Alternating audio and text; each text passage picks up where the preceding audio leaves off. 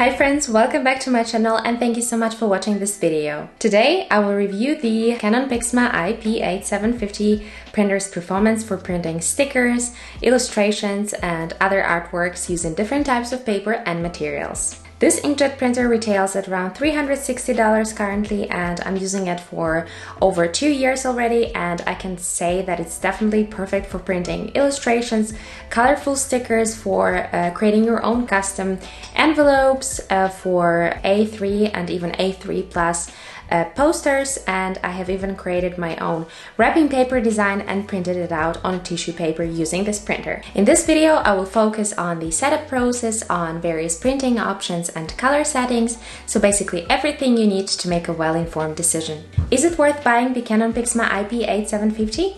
This is the question we're going to answer today. Let's go! So the first setup was not very challenging. I would say it was quite simple. I have connected all my devices wirelessly and there hasn't been any problem with connectivity so far. I sometimes print from another room, being 10 or even more meters away from the printer.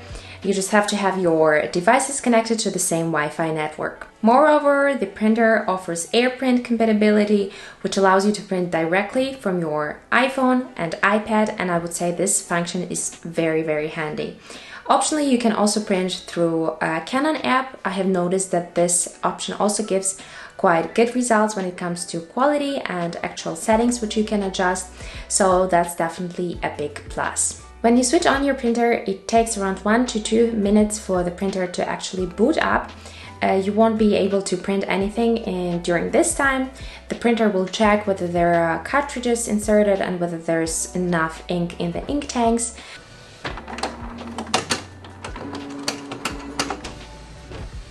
After that, you will be able to start printing. When it comes to the noise levels, I would say it's bearable, but it is quite noisy. I'm using it in the small room, so I'm quite used to it already. But basically, when it's not printing anything and it's in this rest mode, it will make the noise when checking these cartridges once again.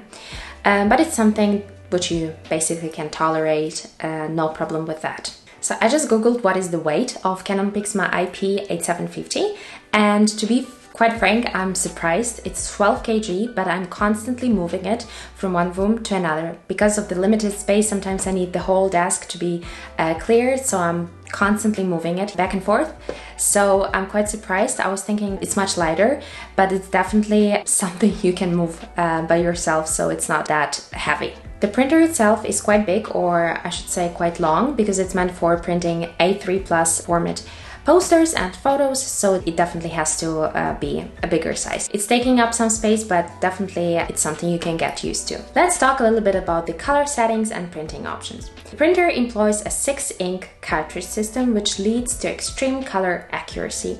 Even though I'm not printing photos, I do want my illustrations to look their best, and I think Canon Pixma does a great job printing them.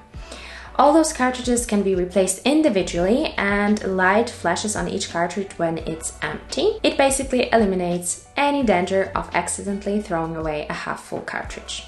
I'm always checking the ink levels on my computer or on my iPhone directly, because it's connected through AirPrint, I think. It gives you the live data on how much ink you have left. According to Canon, the standard size, so a 5 ml sized cyan, magenta, and yellow ink cartridge will allow you to print around 310 document pages and around 153 photos. Gray, on the other hand, will last a little bit longer. It's 780 document pages and 126 photos. Pigment black will give you 300 document pages and 2000 photos, and black will allow you to print more than 1000 document pages and 337 photos. I must say that I normally print in color, so the standard cyan, magenta, yellow and gray will give me around 50 to 70 A4 sticker pages or patterns, which I'm using for my projects.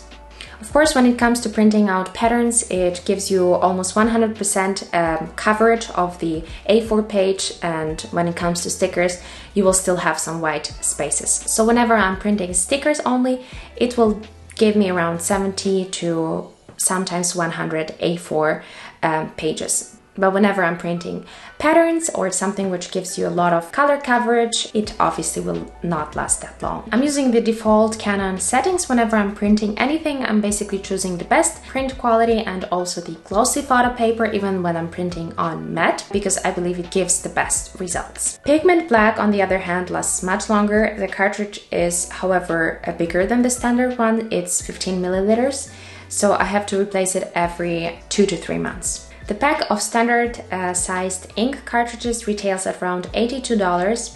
There is an extra large version, so you don't have to replace it that often, but for example, gray is not part of that set, and I basically cannot find it at my local stores. Lately, it's getting quite challenging to purchase the ink cartridges, and for some reasons the stocks in the stores are always slow. So overall, for me, the ink replenishment is a huge pain point, and I believe is quite a big disadvantage for this printer. Also, another remark regarding the ink. I'm always using the Canon original ink because it definitely leads to the best result. But if you have the local suppliers who produce great ink cartridges and the color quality is satisfying, I think you should go for it. I know that you can save a lot of money on that, and if you experiment a little bit, maybe you will find the supplier which basically satisfies your needs. In my case, I have tried several and I wasn't happy with the results, and even when the color was almost comparable with Canon original ink, at the end it was not that durable. Okay, but the biggest question here is, what can you actually print with Canon Pixma? Canon Pixma offers quite a big choice of various formats. The standard minimum size is 4 by 6 inches or 10 by 15 centimeters, so it's your typical photo format, and the standard maximum size is A3+, which is quite a big poster. There are also non-standard minimum and maximum sizes, so generally you can choose from a wide variety of formats. A big advantage is also borderless printing. I'm using this feature to print my illustrations and I find it very, very cool. Canon Pixma supports various paper types and materials. So first of all, plain paper, nothing to discuss here, pretty straightforward. I have also printed out envelopes and wedding invitations and wedding stationery using this printer. If you want, go check that video out, and I think it will also give you quite an idea of what this printer is capable of. The printer does not have any problem with glossy matte photo paper, with sticker paper, with magnetic paper, with holographic paper, with vinyl. According to Canon, the weight of the paper should be from around 64 to around 300 grams per square meter, but I can tell you I have printed things which were much lighter and also much heavier. The last project I have also posted on my YouTube channel were the magnetic bookmarks.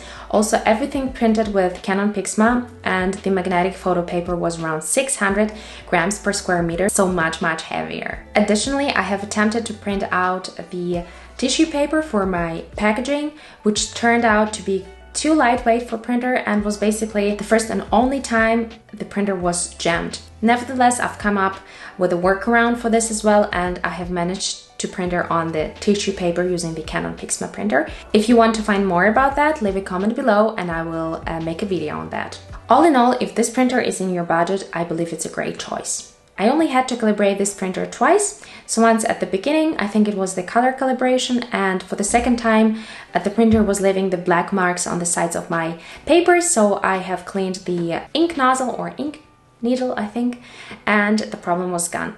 Of course, whenever I'm printing on things which are much heavier or also weird types of paper, for example tissue paper, it might actually jam or lead to this black marks on the sides of the paper.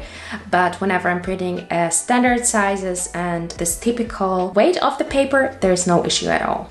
I do believe that it still pays off to, for example, have your small business which produces stickers and print them out using the Canon Pixma printer. Of course, the ink is quite expensive, but you can be sure that your stickers are high quality and durable. So to sum it up, I think it's a great printer if you're a small business owner or illustrator or photographer.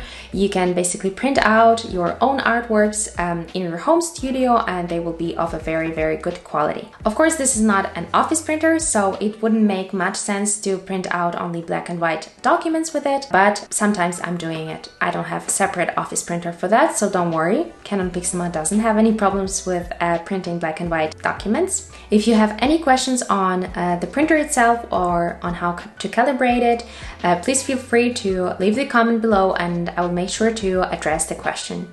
Thank you once again for tuning in today, and I hope to see you next week. Bye!